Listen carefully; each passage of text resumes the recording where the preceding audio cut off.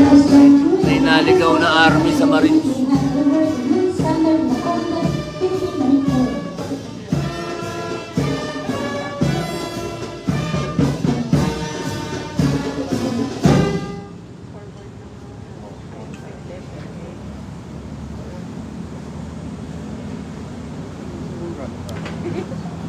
At this point, the Marine Corps Adjutant will now read the designation order of the incoming commanding officer, Shore Base Air Defense Battalion Provisional.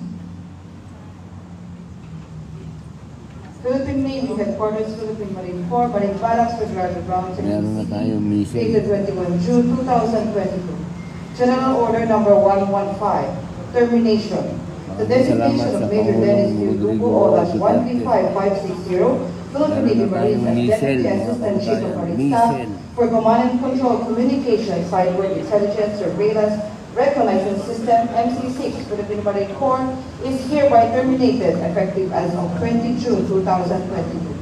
Designation: Major Dennis Dugo, O-13560, Philippine Navy Marines is hereby designated as Commanding Officer, Shore Base Air Defense Battalion Provisional, effective 22 June 2022. By command of Major General Merico, Official Larry C. Battalion, Colonel, Philippine Navy Marines General Staff Corps, Chief of Marine Staff, signed Luis R. Casawati, Captain, Philippine Navy Marines, Marine Corps Adjutant. The Commandant of the Philippine Marine Corps will now hand over the unit symbol to the newly installed commanding officer who receives the authority and responsibility as the new commanding officer of Shore Base Air Defense Battalion Provision.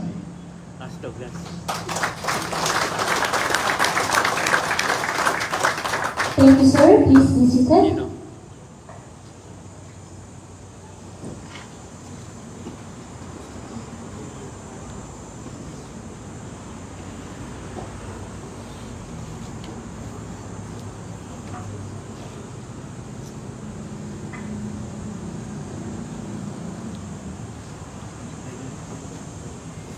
At this juncture, the newly installed commanding officer of Shore Base Air Defense Battalion Provisional will now read and sign the assumption orders.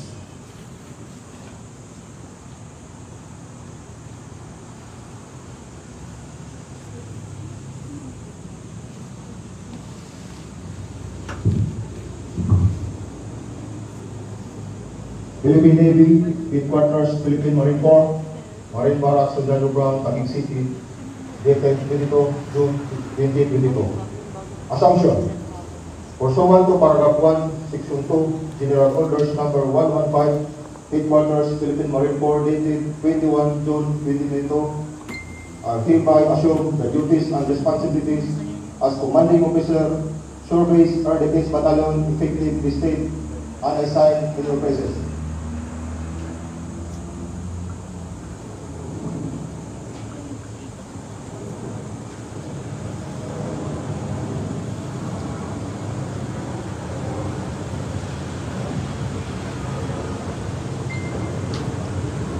May we request the Commandant of the Marine Corps to be assisted by Assistant Chief of Marine Staff or Personnel MC1 to pin the Marine Battalion Command Batch Interim to Major Dennis Q. Tubo, Philippine Navy Marines.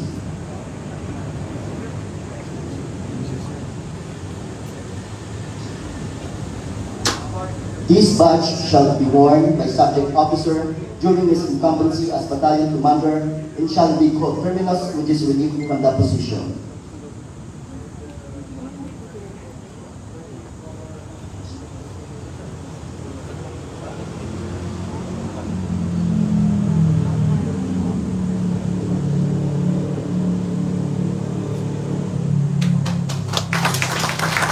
Thank you, sir. This is good. Once again, the newly installed commanding officer will now deliver his message and subsequently introduce our presiding officer.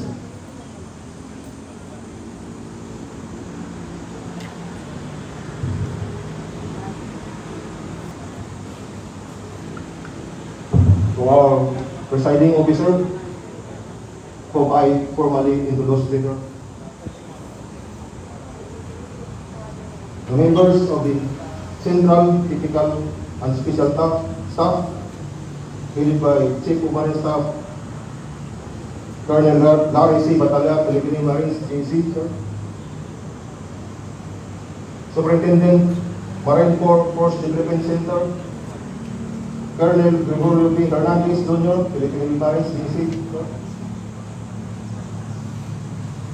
Commander, Coastal Defense Regiment, Colonel Romulo D. Quimado, Disikan, Philippine Militaris, DC.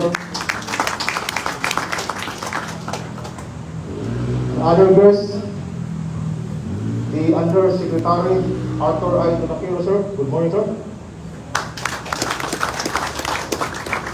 Our Senator, Honorable Robin Carreño Padilla, sir.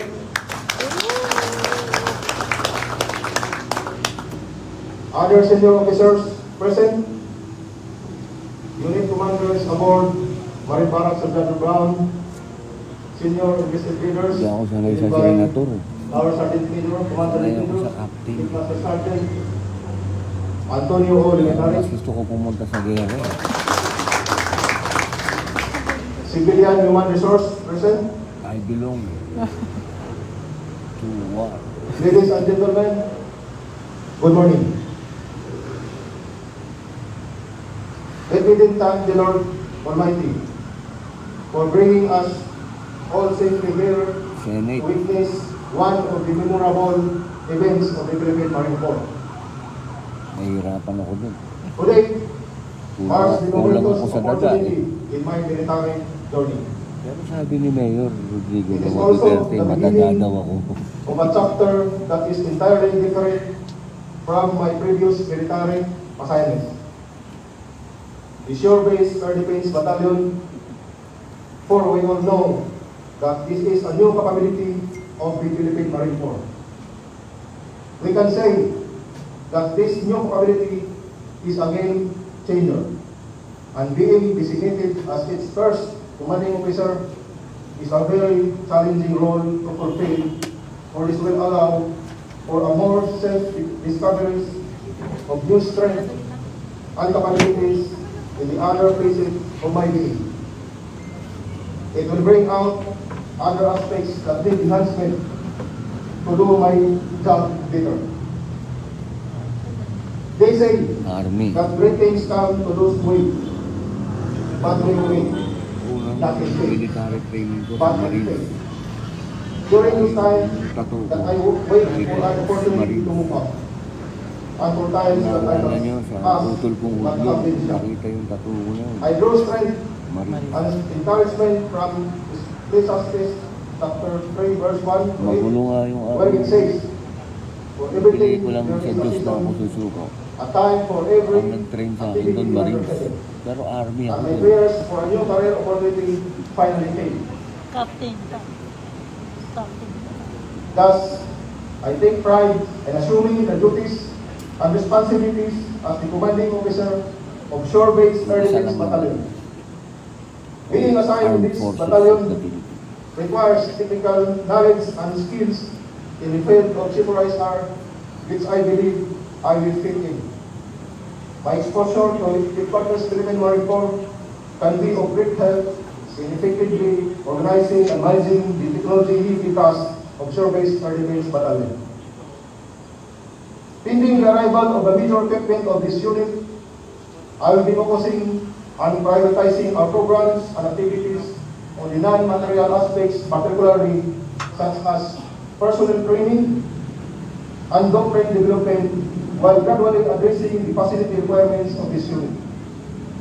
I will be conducting the training needs analysis that is based on the mission essential aspects of the unit. Also, I will endeavor to coordinate with headquarters and to other government agencies